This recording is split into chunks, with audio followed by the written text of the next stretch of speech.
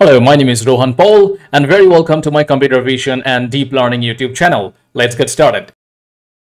So in this video, I will talk about level smoothing in deep learning.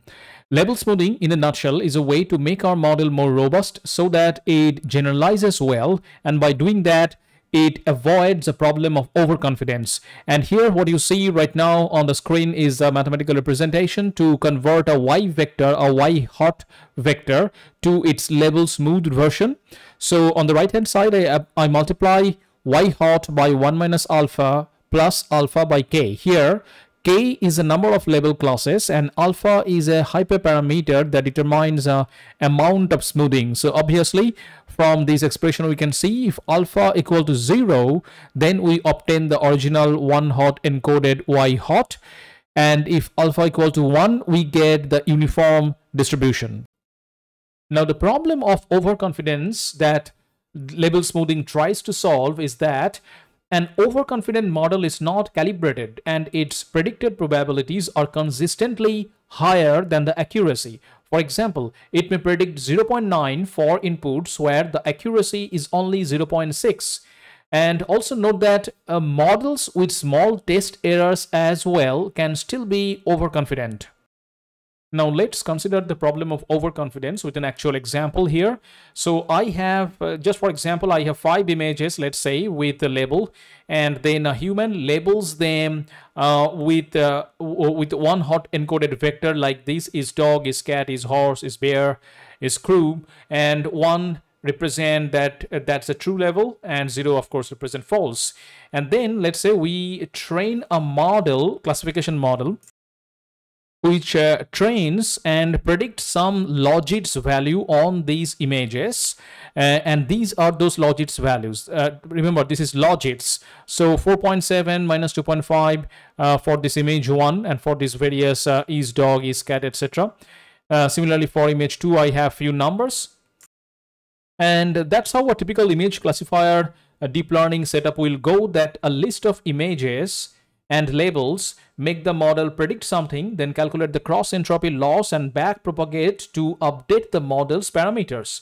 And we keep doing this until the model learns to assign the correct labels to the corresponding images. Now what is the problem with this? The problem is that the way the prediction are, you can see here the logit value, for the cross entropy loss to really be at a minimum, each logit corresponding to the correct class needs to be significantly higher than the rest. That is, for example, for row 1 on the image here at the right bottom corner, the image 1, the logit is 4.7 for is dog, corresponding to is dog, and that's a true level for this prediction. So this 4.7 is significantly higher than all the rest of the numbers, and this behavior of the true level logit value need to be significantly higher than the rest of the values who are mathematically proven by a paper written by Mr. Lei Mayo, where he explains that why minimizing cross entropy loss is equivalent to do maximum likelihood estimation. And this problem can cause two further problems. First, it may result in overfitting if the model learns to assign full probability to the ground truth label for each training example. It is not guaranteed to generalize. And second, it encourages the differences between the largest logit and all other logits to be large, and hence the model will become less adaptable. In other words, our model could become overconfident of its predictions, because to really minimize the loss, our model needs to be very, very sure of everything that it predicts. And that is bad, because it is then harder for the model to generalize and easier for it to overfit to the training data. Now, if I apply level smoothing to this last table here containing all the logits, I will get something like this. And here you can see the differences between the numbers, between the true value prediction number and the rest is significantly smaller. So intuitively, level smoothing restrains the logit value for the correct class to be closer to the logit values for other classes. And here is the mathematical expression for cross entropy loss with level smoothing. So level smoothing changes a target vector by a small amount epsilon, this epsilon here. So we are pretty much, instead of asking our model to predict 1 for the right class, we ask it to predict 1 minus epsilon for the correct class and epsilon for all the others. So the cross entropy loss function with level smoothing is transformed into this expression, and in this, the CE denotes a standard cross entropy loss, for example, minus log px, and epsilon is this epsilon that we just talked about. It's a small a positive number, and I is a correct class here, that is this I, and n is a number of classes. Now let's quickly see an implemented version of these in FastAI source code. So now I'm looking at this GitHub repository of FastAI 2 indeed, and I'm in the layers.py file, line number 346. I will give the link of this in the description of this video. So this class level smoothing cross entropy, that has been defined here, and within that, this forward function will have my cross entropy smoothing this formula implemented.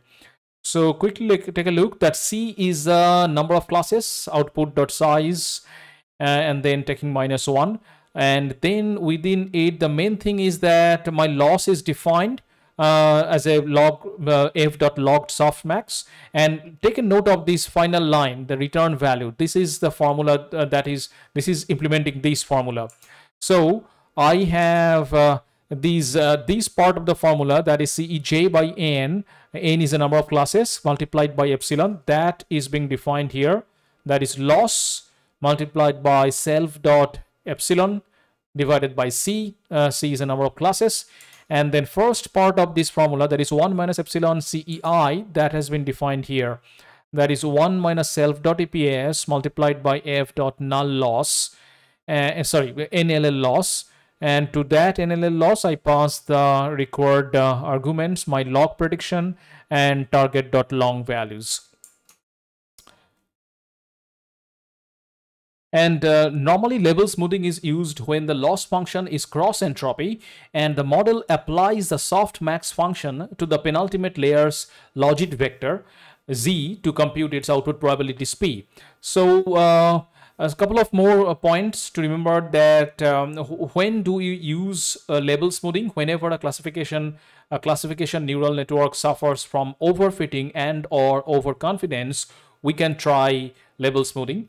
And how do we choose the value of these value of the alpha that we talked about initially, which is a hyperparameter. So for choosing this hyperparameter, the same principle applies, that it's a hyperparameter, so there is no perfect value. You have to just tune it, experiment it to find your best value for it.